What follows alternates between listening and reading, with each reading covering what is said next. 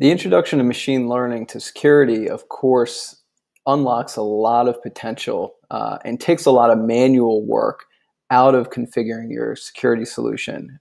Previously, if you ever detected attacks, you might need to constantly be updating your WAF or updating your firewall, adding lists of IP addresses or user agents that you knew were part of previous attacks, and then you could just blacklist them outright.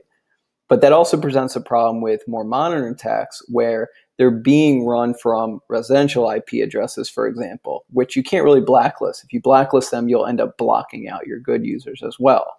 So where machine learning can come in is you can configure systems that are able to find patterns of an attack in real time, determine the source of that attack, and start blocking it, but only blocking these sources while the attack is ongoing. So that way, if the attack does look like it's coming from maybe a residential IP address, it's only blocked during the time frame of the attack, and then after the attack, it can release that information and stop blocking them so that you're not blocking out good users and triggering false positives. So let's see an example of this in real time. So I am going to simulate a credential stuffing attack. So what's happening right now is this device is attempting repeated logins against this application. It's running through a set of stolen credentials. So it's rotating through a range of username and passwords. And what we know about credential stuffing attacks is usually only about 1 to 3% of the credentials that are tried in an attack are valid. So you can see here, most of these attempts are actually failing.